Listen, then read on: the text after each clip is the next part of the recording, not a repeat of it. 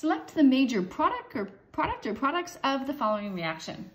So to answer this problem, we need to first decide what type of reaction is occurring. So we need to examine what is our starting material and what are we reacting it with. So if we take a look at our starting material, we have an alkyl halide, and specifically that halogen is on a tertiary carbon. So this is a tertiary alkyl halide. And so when we have alkyl halides, the halogens are good leaving groups, so we're looking at the possibility of a substitution or an elimination pathway. Then we're going to look at what we're reacting this with, and we're reacting with just methanol. And so methanol is probably the solvent in this reaction as well. Methanol, like water, is a weak base and a weak nucleophile.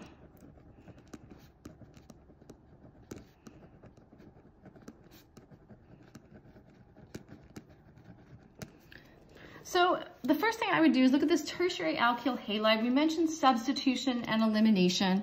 So with a tertiary alkyl halide, the possible pathways are, if we have a substitution, it would be an SN1 substitution.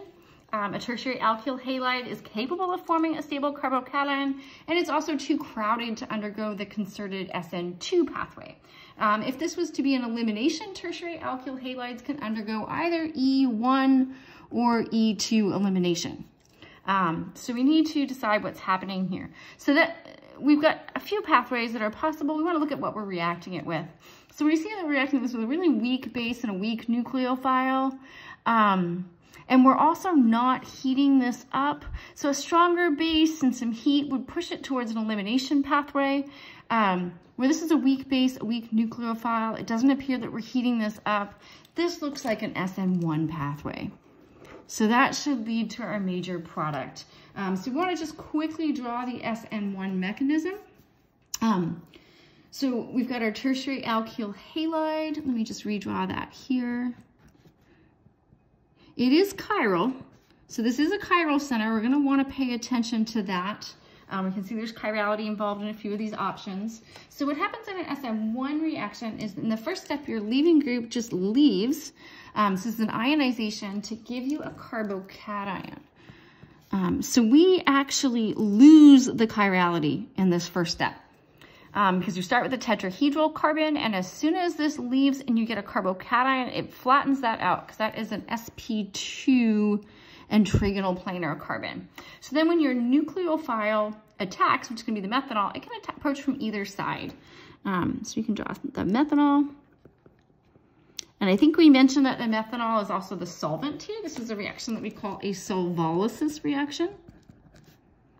One where the solvent is involved in the reaction. So this methanol is going to add to that carbocation, and it can approach from either side. This is going to approach really with equal likelihood from either the front of the plane or behind the plane from either side. So this leads to the characteristic racemization that we see with SN1 reactions. So let's take a look at what we formed here. So we have attached the oxygen of the methanol. Of course, the hydrogen and the methyl group are still with the methanol. We haven't broken them off yet. So we have what looks like a protonated methyl ether. And then finally, to get to the product, we want to get rid of this positive charge. So we need to remove a hydrogen, right? A last acid base step. So if you're ever at this point and you're wondering, is it the hydrogen that's going to leave or is it going to be the carbon group? You're always removing the protons. Make sure you always take the hydrogen off. Okay, so we'll have another equivalent of methanol. We have a lot of it around. We said it's also the solvent.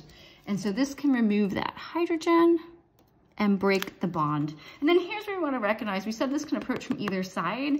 So although we haven't drawn both, this is a chiral center, and we're going to say that this is racemic, right? So approximately a 50-50 mixture of that methanol having approach from the front of the plane and behind the plane, which matches D.